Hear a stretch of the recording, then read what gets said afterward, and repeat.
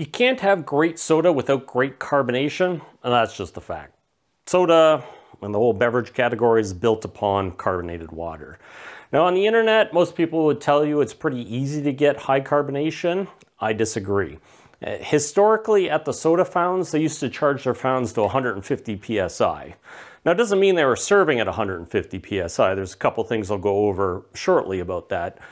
But they were serving far more carbonated than the 15 psi that we commonly get today in SodaStream, Soda Guns, and most carbonation videos on the internet. And that's fine for toddlers, the infirmed, and the people with the weak constitutions. But I really want to make something up to 180 psi, well, maybe even 150. But that's unlikely for a number of reasons.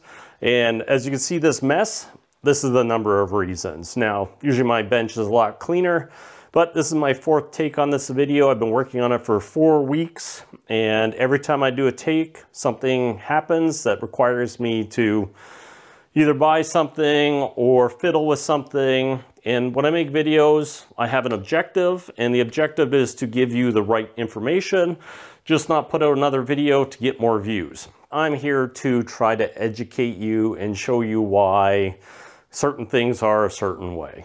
Now, I'm going to clean up this bench, and then we will talk some more, because this chaos bothers me. It probably bothers you. So let me clean this up, and we'll talk in a second. That looks better. I'm Darcy O'Neill, and this is Art of Drink. And as I mentioned in the intro, the old soda fountains pressurized to 150 psi, which is a lot different than the 15 to 30 psi we see in most beverages today. Now, the closest comparison would be something like champagne, and I'll get to that in a second. But we have to look at the history of the soda fountain to understand how things worked.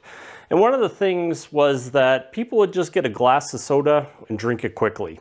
It was not like a bar where you hung around. Maybe in the 1940s and onwards it was, but back in the 1890s and in that time period, you'd go in, you'd get your soda, you'd chug it, and you'd be out. Some people did hang around, but they weren't big facilities. They weren't like restaurants. They had a few tables, and most of them didn't have seats at the bar. You just stood at them, or the soda counter. And the idea was that this was just a quencher, something you got on a hot day. You would just get your drink and move on. So when you pour a soda really quickly out of a fountain at a high pressure, people would drink them immediately, and you'd get that pungency that they talk about. You'd actually get a burst of carbon dioxide in your face. Now I'm going to show you something, and I'm going to show you what 100 psi looks like coming out of this tap. So I need a bigger glass here just to purge some, but you'll see it just comes screaming out, and it's mostly foam. But that's okay if you're drinking this really fast, because you're still getting the carbonation, you know, if you're drinking it quickly. But what you'll see is by the time that's all done, almost all the carbonation is gone. There is still some in there, but not a lot. So if we were to stir this up, like, we don't get a lot of gas evolving from that.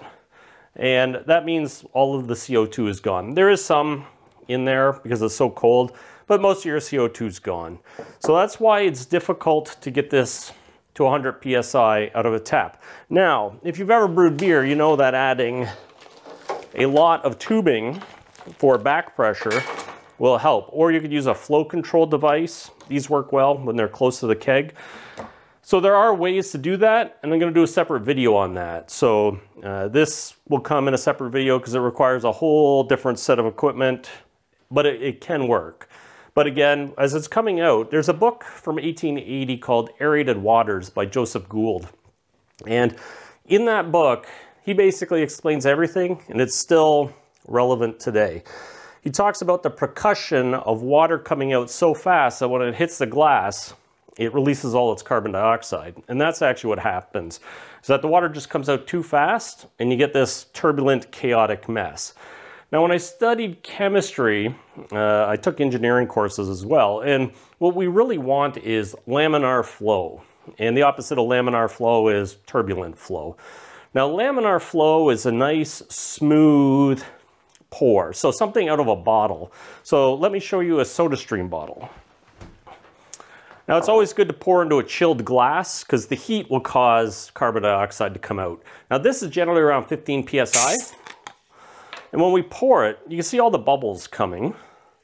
But when we pour it, we're not messing the whole thing up. And you'll see gas constantly evolving from that for a period of time. Unlike this, which is still now. I mean, there's still a little bit of carbonation, but not that level.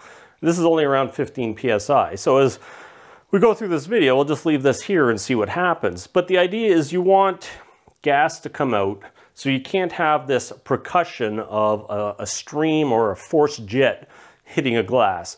Now it is known that if you have some syrup or other liquid in the bottom of glass, it does cushion it a bit. But what you really want is laminar flow. You want a really slow flow rate, and there are ways to do it with a tap. But in all honesty, bottles are better. So when we look back on history, through this lens, we can kind of see why the soda fountain failed. Even though in my book, Fix the Pumps, I wrote about how, pharmacists were focusing more on modern medicine and didn't want to deal with soda fountains anymore. But that's not the whole truth, and this is kind of the discovery I made doing this video. The reality is bottled water is better because you get this laminar flow, and you still get this evolution of carbon dioxide. Now, it's not exactly what I was expecting when I set this video up, but it makes sense. So if we were to carbonate this to 60 psi and pour it, we'd get this, but with a lot more gas evolving out of it. And I can give you a demonstration of that. So let me get something and I'll show you. Sparkling wines. So we're not using champagne today. We're just gonna use some Prosecco. But these are carbonated. They do say up to 80 psi, 90 psi, but pressure is always relative to temperature. So it could be 80 psi at room temperature, but as you chill down, the psi is going to drop. So I'd say this is probably closer to 40 at the chilled temperature here. And obviously when you open champagne, though it's fun to pop the cork, it will degas your champagne or Prosecco. So you just want to give the cork a twist. And you'll get mild carbonation without it foaming up. And obviously you want a nice clean glass. But that's a good level of carbonation. You get the bubbles coming out of this and it looks nice. And we're still getting gas coming out of this, which I've been talking for 5 minutes or so. So these are the types of carbonation you want. And this is going to taste really carbonated. And as long as you have a clean glass, you're only going to get a small amount of bubbles coming off. So part of the reason soda fountain may have failed, bottled is better. I can get, these are fermentation bottles. They're good up to 238 psi. I assume that's their burst strength. So even if we did 60 to 80 psi, there's a lot of safety margin. So this will be another video I make. So we're gonna do a video on the tap. We're gonna do a video on making this in bottles, because I think this is the real deal. And we're also going to talk about the difference between seltzer and club soda. There's actually not that much difference. And there's some details that most people don't talk about, like how to get your carbonated water really carbonated. And that has to do with chilling, removing air from it. Those are the two most important things. And then obviously working on taste. So a way to get chlorine out, that's really easy. But there are lots of different things. So this whole video will get turned into 4 videos. And this is just the introduction, but we're aiming for this level of carbonation. This idea that there's still gas evolving from this. And in Joseph Gould's book, he talks about wide mouth bottles for this exact purpose. And this just allows you to pour nice and easily without degassing your water. So again, this is what we're going for, but we want to do it at 60 psi. And for anyone curious about siphons, they suck. They have the same problem as this, except for you can't put flow control on them. So you can't put this device or longer lines to create back pressure. It just comes screaming out of it. They look cool, good for comedy sketches, but not necessarily great for drinks. And the other thing about bottled soda is that you can do counter pressure filling of the bottle. So you can put the pressure of the bottle at 60 psi and then fill it up with the pressurized liquid at 60 psi or 80 psi. And what happens is that you don't lose any of the carbonation. So there are benefits, and if you're curious about mineral waters, they're usually well below 15 psi, maybe 10, 12, sometimes less. They don't come out of the ground highly carbonated.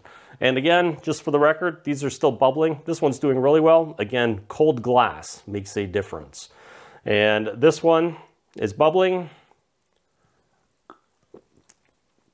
and it tastes highly carbonated.